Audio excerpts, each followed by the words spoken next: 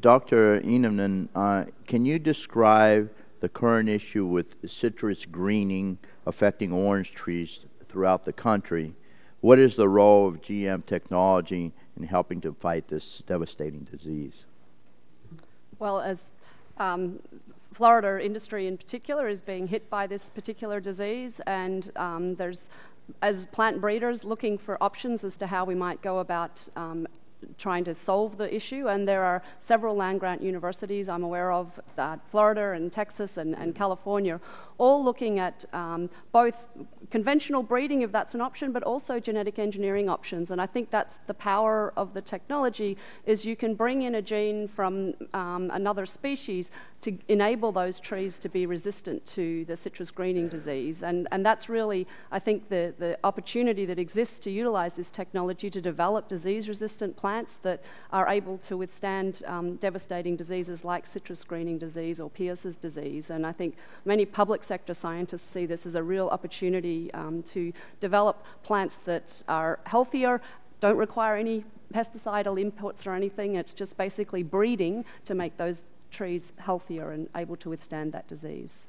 Thank you very much. I think that's a really important, depending what the application of the genetically engineered crop is, depends on the environmental impacts. For example, the disease-resistant papaya doesn't require any inputs, and it enables those crops to grow. And so I think that you have to look at the application as to whether or not it has an increased or decreased effect on pesticide use, and it's application specific and location specific and country specific. Thank you so much, Doctor. And I am from the state of Florida, so I have a real interest. Ms. Forche, how much fuel does it take to plant and harvest your field? I know you talked about this a little bit. You alluded to it in your statement. How much what? How much fuel does it take to plant and harvest your field? Well, I would say that, from planting to harvesting, oh, approximate. Right. I would say right now on my farm, we are not tilling the land. We are no-till farming.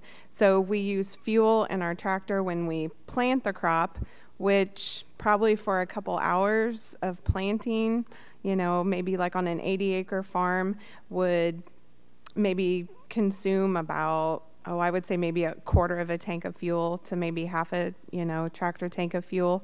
So maybe 75 to 100 gallons there.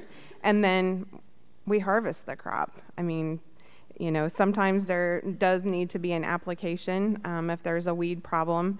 But so I would say total from planting to harvesting, maybe a couple 100 gallon. Where before, if we were having to work the ground and, really, put strain on our tractors and equipment, it would double, if not, triple that fuel consumption. Thank you very much. Thank you. Thank you.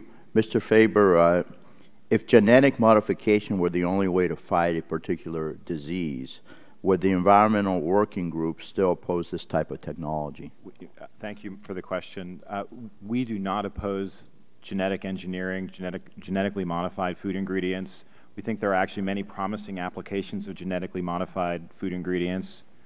Dr. Van Enemman mentioned several of them. This isn't a question about the technology, this question of whether or not to require labeling. It's really a question of transparency. Should people have this information to make their own choices for their own families? I'm an optimist. I'm optimistic that the promises that were made by the providers of this technology will ultimately be realized, that will have traits that produce more nutritious food, that will see significant yield increases. All of those promises haven't yet been realized. But that's not what's at stake here in this question of whether or not to preempt Act 120 or whether or not to craft a national disclosure system. The real issue is, should people have the right to decide for themselves? And does FDA have the authority now, I believe they do, to work with us to craft some kind of informative, fact-based, non-judgmental disclosure on the back of the package? Okay, thank you very much. I yield back, Mr. Chairman.